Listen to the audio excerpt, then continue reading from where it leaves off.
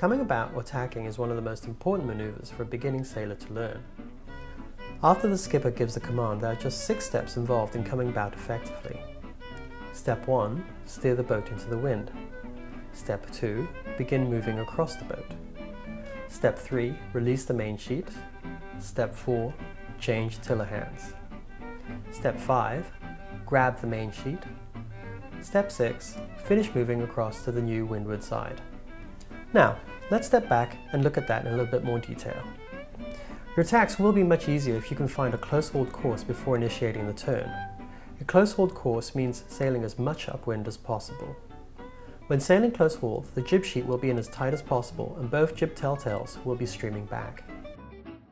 Coming about will always begin with the skipper communicating to the crew. Ready about?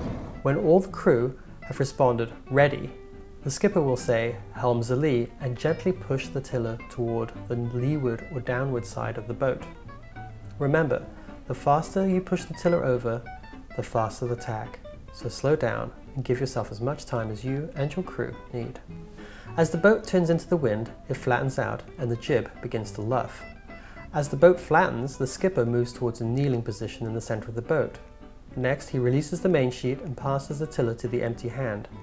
This frees up his other hand to grab the main sheet. As the sails fill up with wind and the boat begins to power up on the new course, the skipper and crew move out to keep the boat balanced. Remember to tuck your foot under the foot strap, as you don't want to fall overboard. Now, let's look at tacking from the crew's point of view. As the boat starts to turn into the wind, the crew begins moving towards the center of the boat. As soon as the jib luffs, the crew releases the jib, moves across the boat, and then tightens the new jib.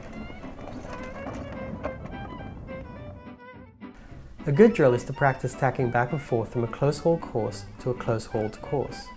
At first, you may need to uncleat the main sheet as you practice getting a smooth, efficient, and timely sequence dialed in.